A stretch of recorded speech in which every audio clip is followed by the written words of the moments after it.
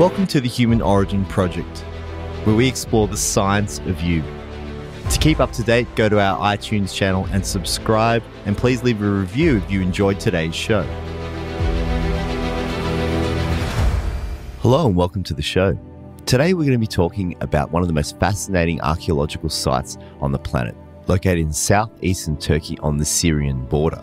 What's so fascinating about Göbekli Tepe is that it dates right to the period when humans were undergoing the agricultural revolution. It's located right in the Fertile Crescent, which is where we attribute modern civilization as rising out of. Göbekli Tepe is a huge site, 90 football fields in size, and only less than 10% of that has been uncovered.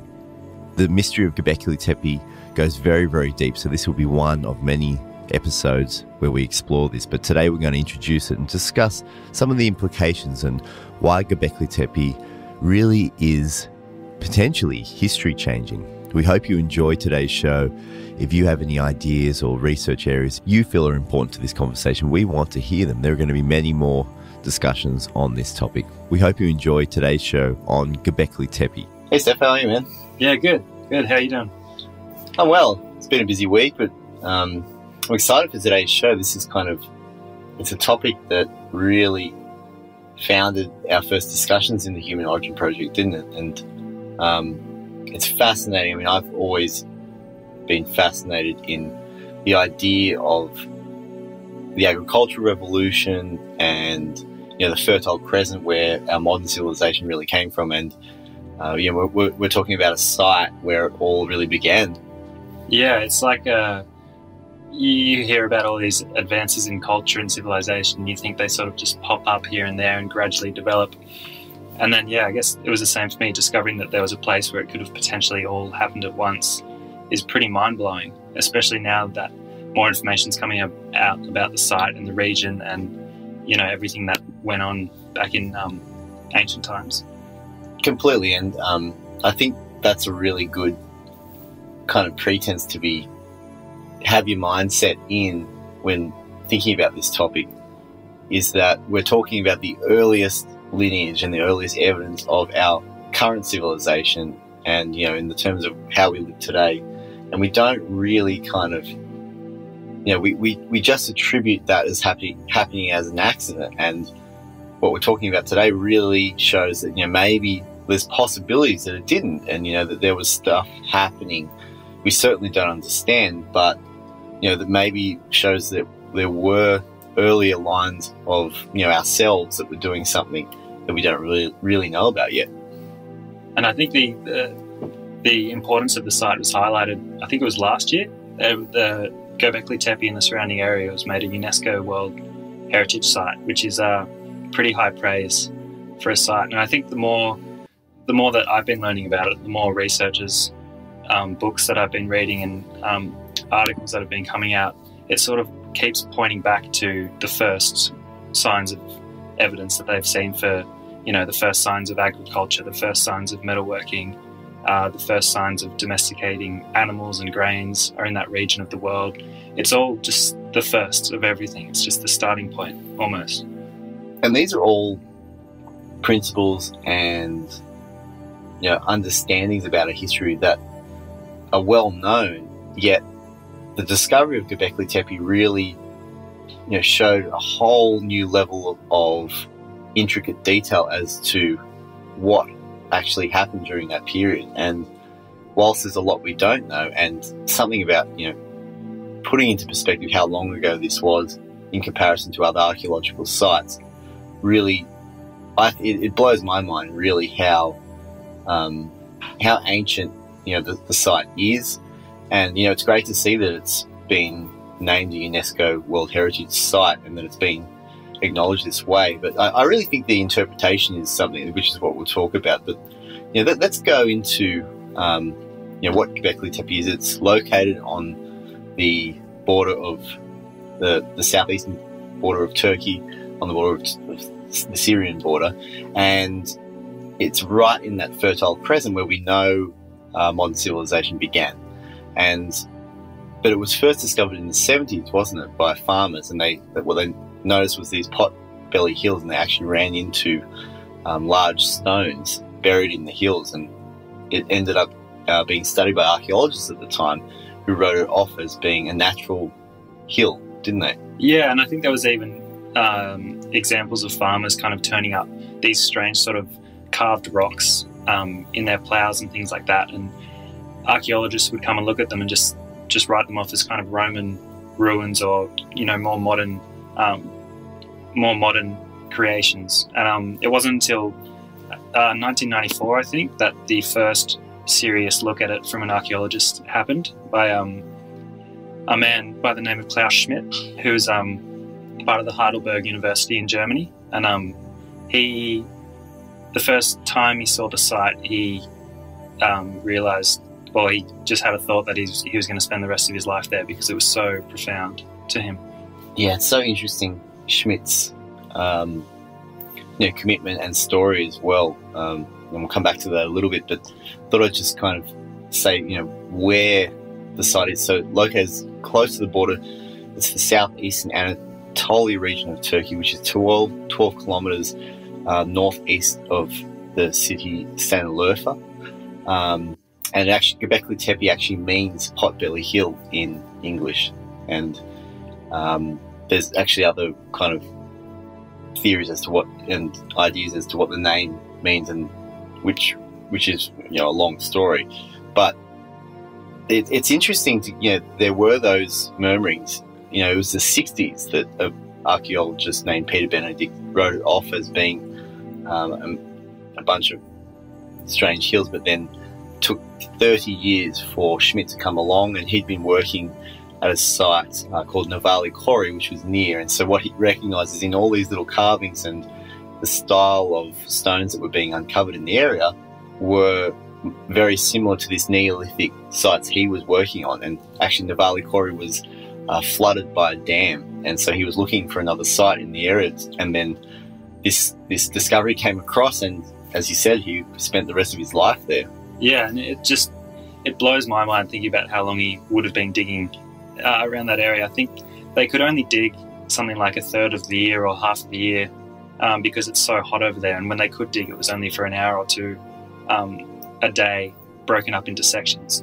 And throughout his almost 20 years or 20 plus years of excavating the site, they only ended up uncovering maybe 10%, I think, or a bit under 10%, which is just mind-blowing to think of the scale of this site. That is the oldest evidence we have of any sort of megalithic stoneworking on the planet.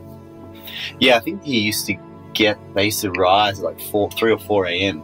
in order to avoid the hot hours of the Turkish and Syrian environment, and then they would kind of take their findings for the day back to his house, where they would have breakfast and kind of uncover things in the coverage of his house. But 20 years, like, it really does, like, that really kind of always, I was always so appreciative of that. There's someone that would devote so much time to painstakingly, slow work such as archaeology, and a site that we don't really understand. Like, what do you think when you're taken to a site in 94 where we don't know really what, there's nothing really precedenting that he's going to find anything significant there and really commit to doing something like that? Like, obviously he felt there was something significant to this, and he said that he was drawn to it and he knew he'd spend the rest of his life there.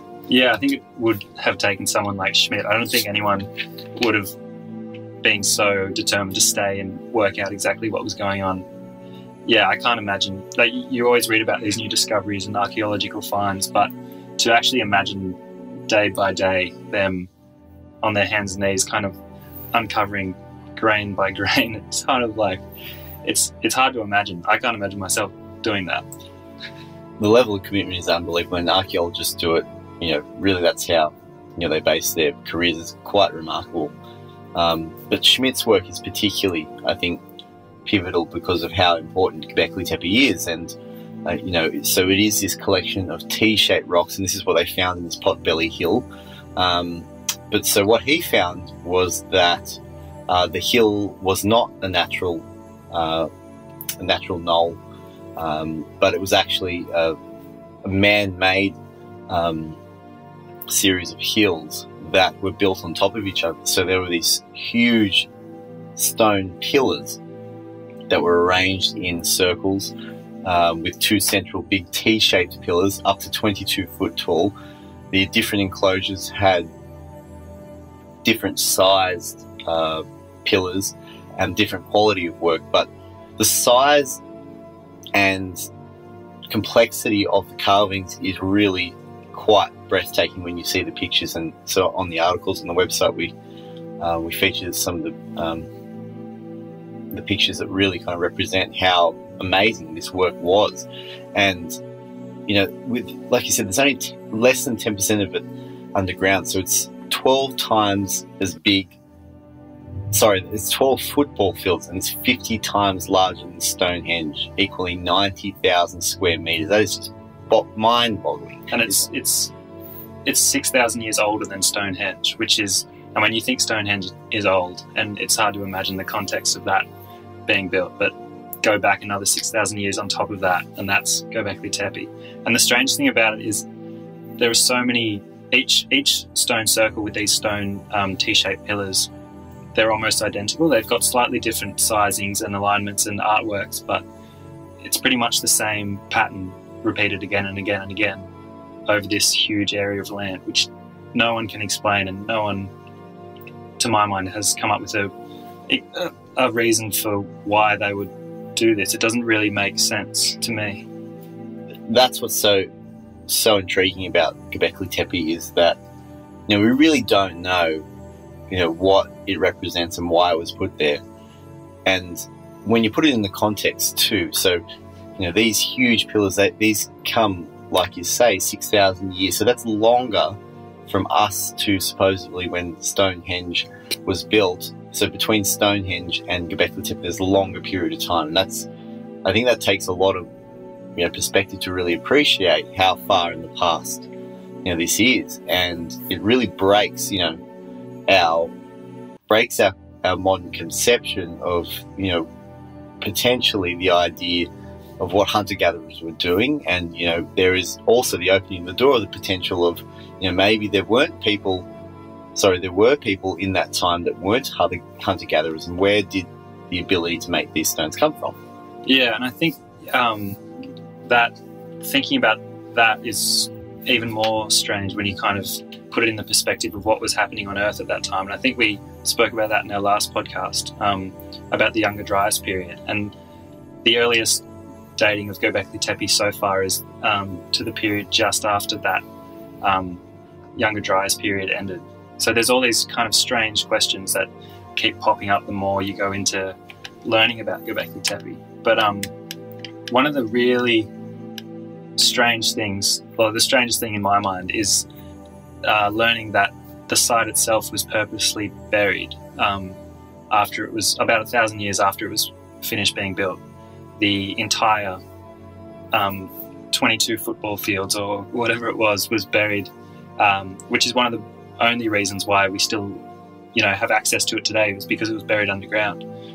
Well, it was buried in increments, wasn't it? So, and that's the amazing thing about, because that was such a discovery of Schmidt, and it must have absolutely been a watershed moment in his career when he did the carbon dating on the soil from surrounding the stone circles, and finding, because you can actually determine between soil that's being laid down by sediment and soil that has been purposely buried, so it will all date, and it will have a certain type of there's like a uniformity to the soil. It's like there's no way it could have been done naturally, because it all dates to the same period, and it's all the same type of soil, and it's all so it wasn't laid down by a period of time. Like, it wasn't. From the bottom it wasn't. It wasn't sort of hundreds of years of rain and flooding and wind and that sort of thing building up the soil. It was all in one big heap, just dumped on it. And so what they could do is they would actually date the more superficial, the stone circles that were higher up or more close to the surface, as being younger And so the site looked like it was actually used over 1,500 years and buried in increments. So they would actually look like they were using a circle. They would create it and then they would bury it and then build another one on top or something like that, because it's this strange arrangement where they're built roughly around each other and on top of each other. And over 1,500 years or longer, they created these hills. And it's just an utter mystery. Like, how did people in these times, one, have the knowledge, but then two, the purpose? Like, it's a very, very big undertaking, right? And one thing that really kind of stuck out for me is that you don't have the evidence of any civilization nearby, and so there's probably some explanations for that too, isn't there? Especially considering the age of the site and how little we know about this time. There's, for instance, we say that there is no evidence of, workers, for instance, like near Stonehenge, for example, you have evidence of dwellings and the workers, and the pyramids, the Egyptian pyramids are the same. But near this huge site, the biggest site on the planet, the oldest site, we don't have any evidence. And I wonder if that's because the evidence has disseminated over time, or whether maybe it was a gathering from surrounding communities. Yeah, that's one of the strange things about the excavations so far and of the surrounding areas. There's been no pottery found. There's been no evidence of trash. If you have a culture living somewhere, you usually find things that they've left that have been buried with the objects that they've built. There's no burial sites, so it doesn't look like anyone was living there. And there are no tools. Before Göbekli Tepe existed, the oldest tools didn't even date back as far as Göbekli Tepe that could have built it. So you kind of wonder, how on earth did they build it without the tools necessary to do it? And also, it's not near a water source, so it's not near. If you're trying to build the biggest megalithic site on Earth, you probably need to be near running water, or at least a dam or something to, sustain yourself, especially over that sort of undertaking. So when you put all these things together, it's really bizarre. It's really hard to imagine how it all came together. I do wonder if that was different too, though, because, as you said, this does border on the end of the youngest dryas, and the Earth was a very different place, and just gone through this turbulent period of both mass sea level rises and so forth. So maybe there was water, but it doesn't. Conventionally, we can't find the normal signposts of civilization. Yeah, and the hard thing trying to piece all this together, one of the hardest things is that it's so old that it's earlier than any evidence we have of writing or written language anywhere in the world. I think the earliest form of written language is something like 3000 BC or around that area, around that sort of time. But yeah, Göbekli Tepe predates that by 9,000 years or something along those lines. It's kind of bizarre. We're just saying these numbers. It's really hard to imagine what that means. But so the only thing really that's left to try and work it out, apart from the archaeological record, is myths and legends and stories and symbolism among surviving cultures, and language that cultures are still using today that could be tied back to periods in history that sort of span so long ago. And when you get into archaeological records where there are no written language, it becomes very difficult. And of this age, this is why we know so little about it. It becomes a complete mystery, because we cannot. It's so far from things we can conventionally tie to historical civilizations that we know of, that the people that made Göbekli Tepe are a mystery. Even though they are. This is what really fascinates me, that these people are us. Whatever became our modern civilization, the people that made Göbekli Tepe are our own descendants, or what we would become descendants of.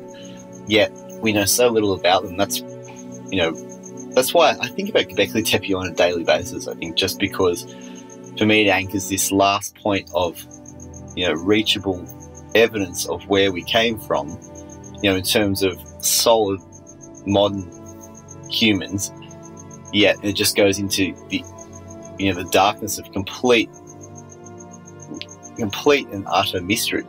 It's such a strange thought, thinking that it could have been buried underground forever as well. Like, it was just by complete chance that Klaus Schmidt stumbled upon it. And I mean, even if it was anyone but Klaus Schmidt, I feel like they wouldn't have given it as much importance as he did, and as much time and as much research that went into it.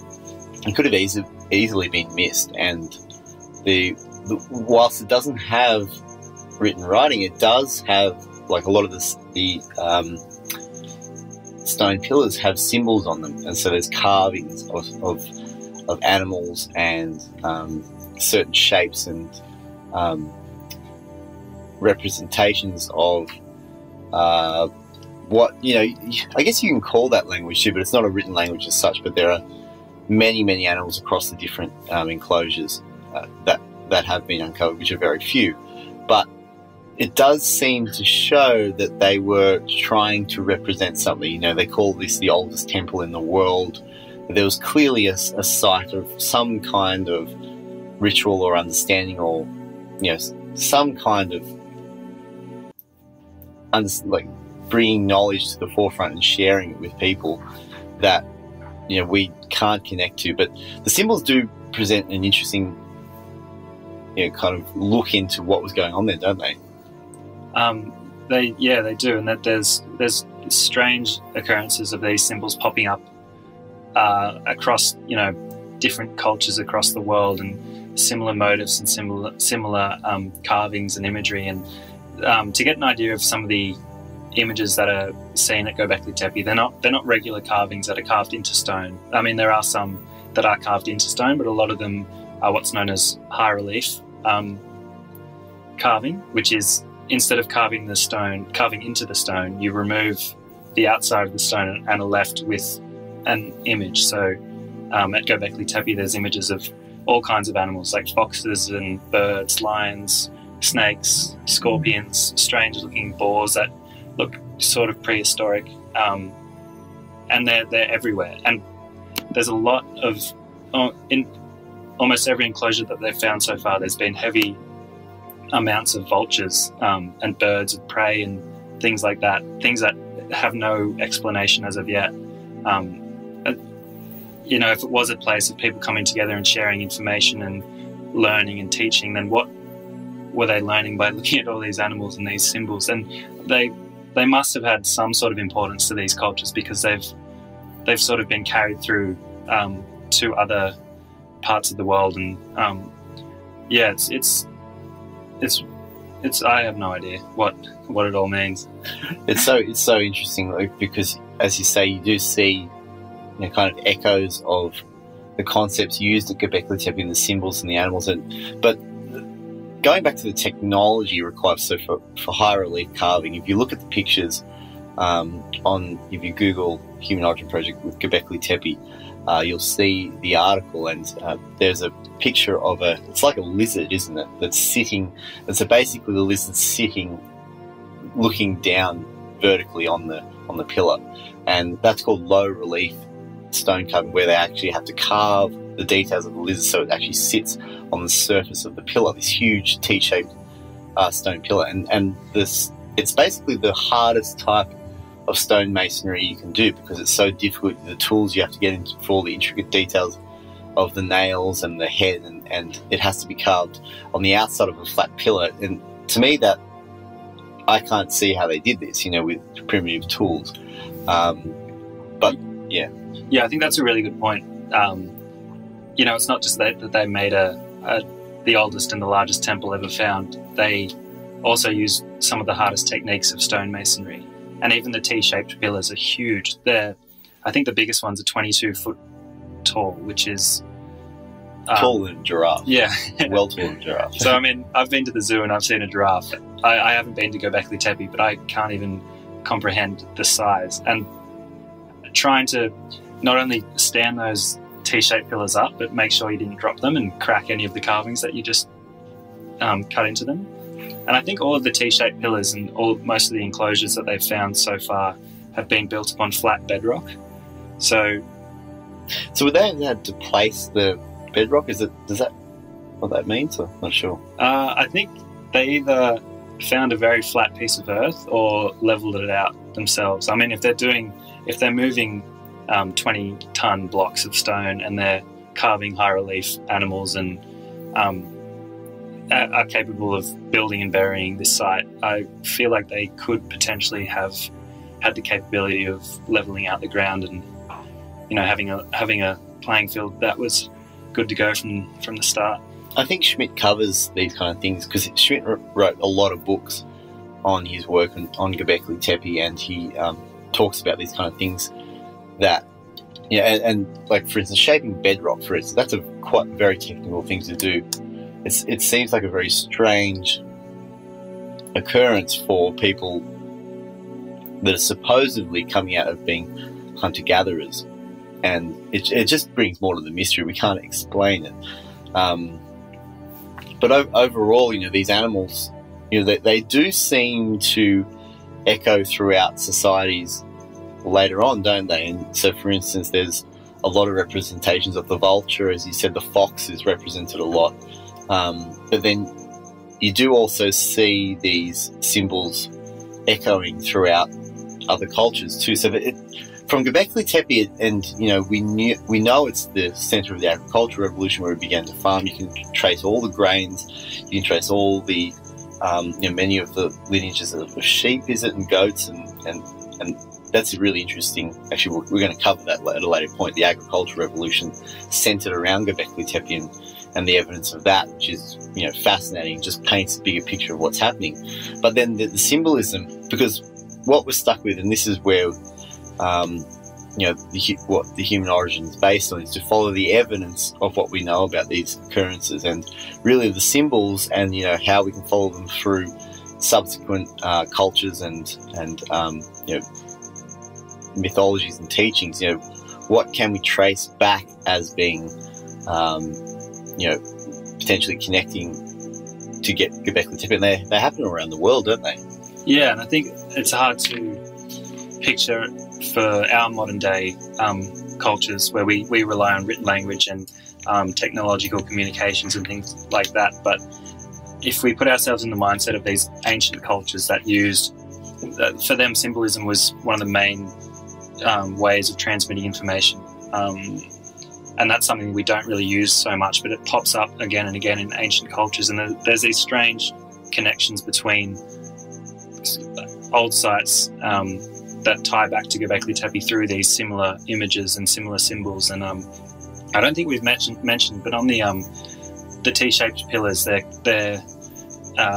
been carved with hands, sort of long arms on the side, running down the side of them with hands at the end, which is really similar to, I don't know if anyone has seen pictures of Easter Island, the Moai statues on Easter Island.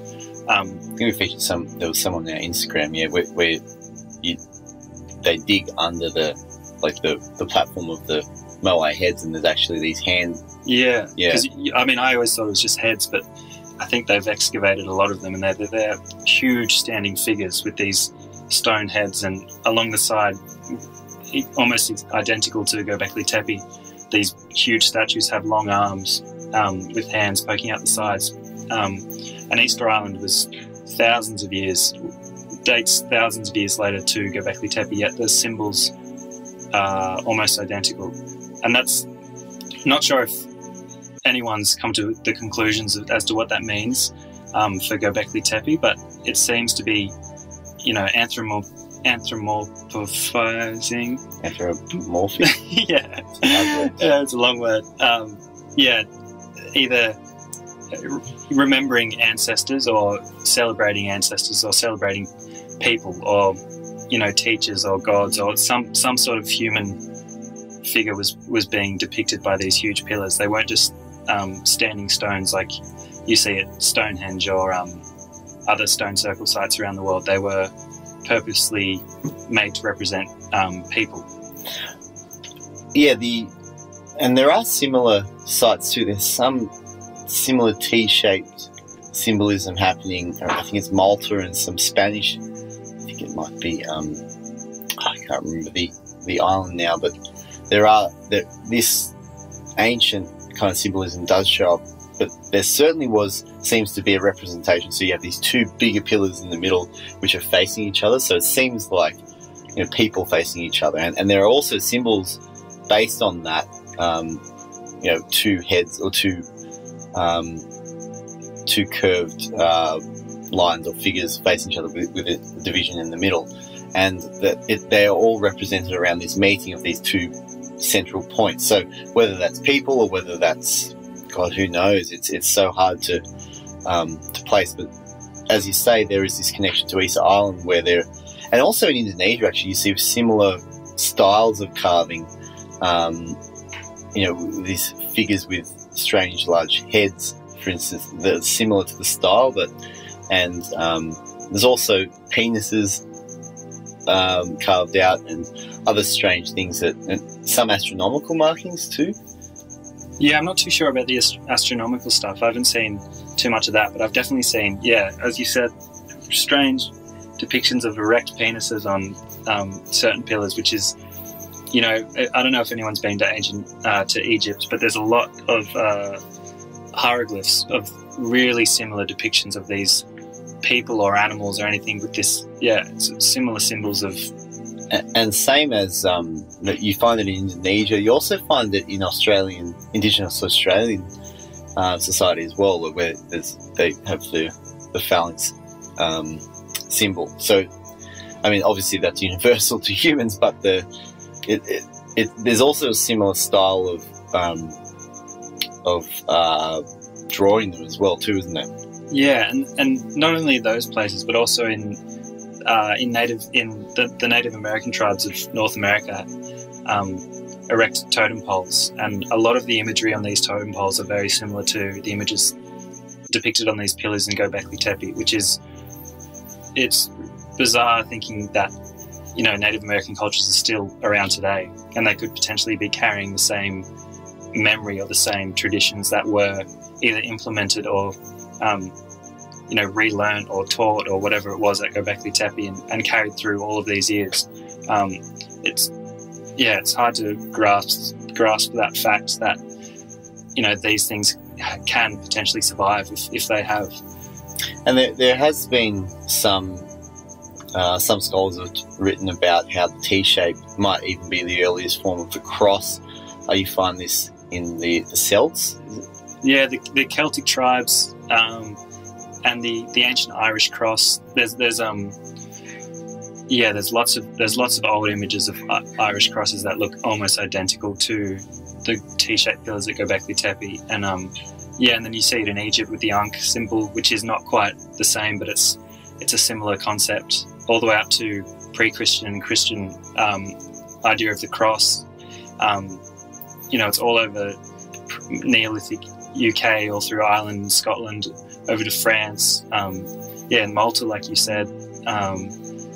It just sort of, whether that's just coincidence, but I mean, if you start bumping up against coincidence after coincidence, it starts making you sort of question if there's something more going on.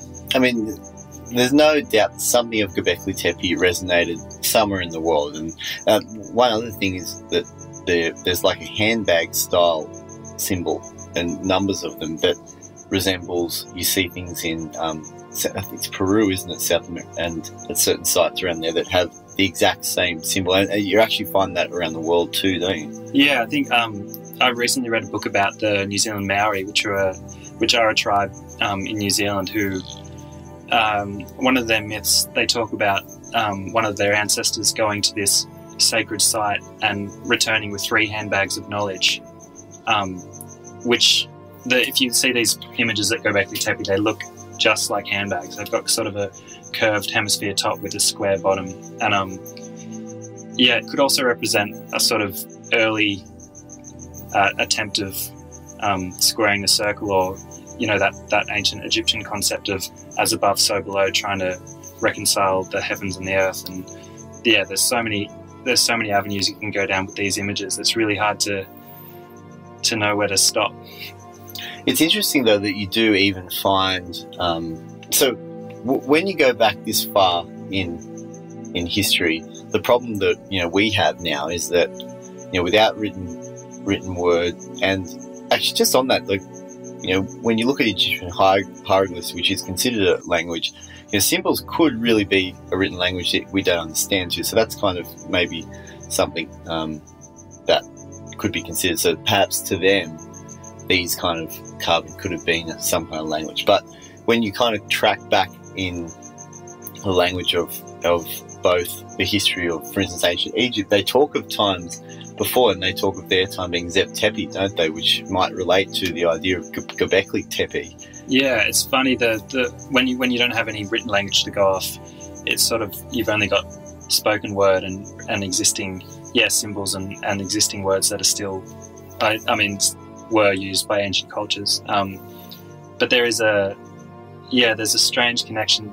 The Egyptians talk about the first time, called Zep Tepe. It's like a quasi sort of mythical first time where they inherited all their knowledge and they were brought back to culture. And there's an interesting link with the word tepe, which I think in Turkish has upwards of 20 plus meanings. But it's in the area of in the part of the world that the Egyptians talk about. They were talking about this, and people were trying to surmise where it was, and then Göbekli Tepe was found, and it sort of put these sort of unsolved questions. It sort of opened up a lot of potential areas of research for answers for these seemingly mythical storylines that have potentially been opened up. Yeah, like were the Egyptians talking about Göbekli Tepe when they said that? Maybe they were. It's completely reasonable for that to be actual, just speaking about the time when ancestors came together and put together this, because there's stonemasonry evidence which clearly went to these kind of knowledge were projected to Egypt at later times. So that's fascinating. But you also find it elsewhere too. It's in Buddhism as well, and that for instance the use of the vulture. Yeah, I think that in ancient Buddhism, it's said that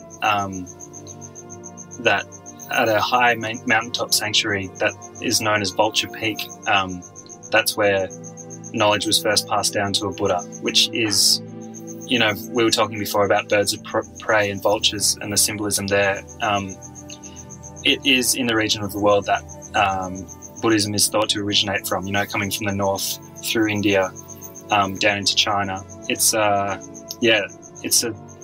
strange concept, thinking that these potentially, these really profound ancient ideologies and cultures could have stemmed from the same original source, which is something you don't really hear too much about, but it's really a fascinating possibility.